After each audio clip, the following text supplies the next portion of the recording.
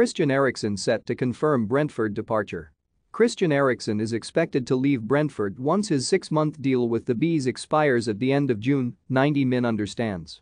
The Denmark international signed for Brentford on the final day of the January transfer window after he mutually agreed to part ways with previous club Inter. He was not permitted to play in Serie A after being fitted with an ICD. Eriksen reunited with former Denmark youth coach Thomas Frank in West London and played a crucial role in ensuring Brentford weren't dragged into a relegation battle. The Bees finished in 13th place with 46 points more than the tallies of fellow promoted clubs Watford and Norwich combined.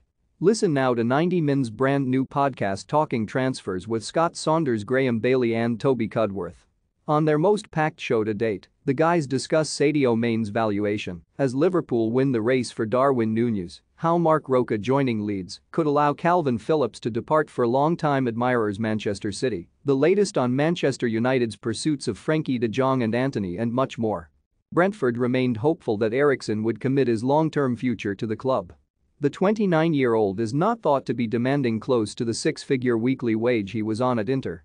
However, 90 Min understands that the Bees will fail in their bid to keep Eriksen around.